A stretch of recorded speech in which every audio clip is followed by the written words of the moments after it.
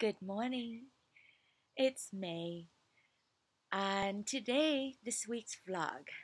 What should we talk about? Well, I've been thinking about this a lot, and it's a little scary to share it publicly because I feel like we all have those voices in our head that said, "Oh my gosh, if this is too honest and too much," and then people would leave me, and they wouldn't want to be my clients. They wouldn't want to be my family. My daughter would worry about me. So all of that. But to be honest, um, so the title of this week's newsletter is I'm blowing it all up, right? I was talking to a coach just randomly out of the blue, and he was like, "Well, you're just gonna have to like just blow it all up and tell them that you're blowing it all up." And I'm like, "Okay, I'm blowing it all up. And what am I really blowing up? And then what am I blowing up for? And where is it gonna lead me?" So I've been really in this thinking, and also with Keith having cancer, and my dad's liver is not good, and my brother's liver is not good either, and so I'm like looking at death, oh, wherever I turn. And I'm not one of those people that's afraid of dying, by the way. So I welcome the conversation. So so it leads me to this place of asking myself, well, what's next for me? What what is meaningful for me? What am I living for? I already have an amazing daughter. I got to experience an amazing ride as a mom.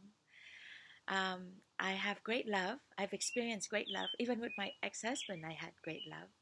And now with Keith, it's like amazing.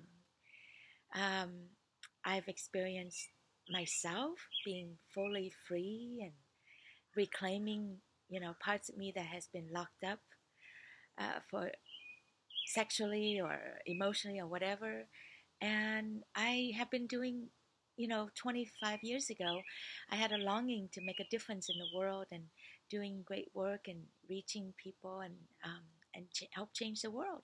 Well, I've been doing that for 24 years now. So I have helped change over 1,000 women's lives. People still come out of the woodwork sometime and send me messages saying, "Oh my God, you made such an impact in my life, years ago." And I barely remember where we met. And it's not to say that this is not significant to me. It's huge. I mean, I kept every single love notes that people have sent me to thank me because I always thought, one day when I'm old, I want to look back and and remember where I've been. And so the question for me now is, what's next? What is compelling for me to live for?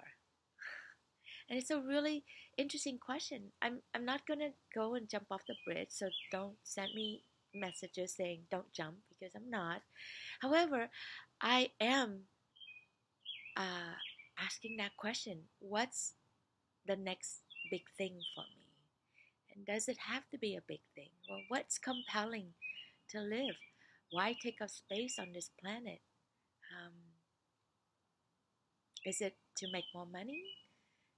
To be more successful, get bigger out there? I mean, that's the only thing that I could think of, but then I have to ask why. And with more money and more success, bigger thing, it just adds more complexity. So I don't know. And what I really want to know is, why are you living? What what keeps you going? What gets you excited? Um, what are you shooting for? Or is it just because you don't have a choice? I don't know. So anyway, doesn't sound like a very good, inspiring place as a coach to be asking and speaking out loud about this. I have to say that's my judgment. But if you know me, you'd know that I ask big questions and I explore deeply into our humanity so that I can really be of service, so that I can help make sense out of this whole human journey as we go for hot life, hot love. What does hot really mean? So to me, I've learned that hot means to heal myself, to be open to love and to trust. So I feel like, okay, I've reached that, and now what? And I also play with love. Love stood for, or stands for, let love in, overcoming my resistance, and the V's and the vulnerability wins. So this is vulnerable at its best for me right now. And last but not least, the E part is end, and all of um, your relationship psychodrama and neediness and all that stuff.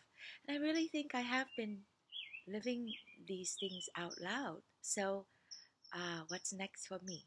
And what's yours? What's compelling for you to live for? Namaste. Do send me messages and let me know what your answers are to my question. Have a wonderful week. Sending you lots of love. Bye.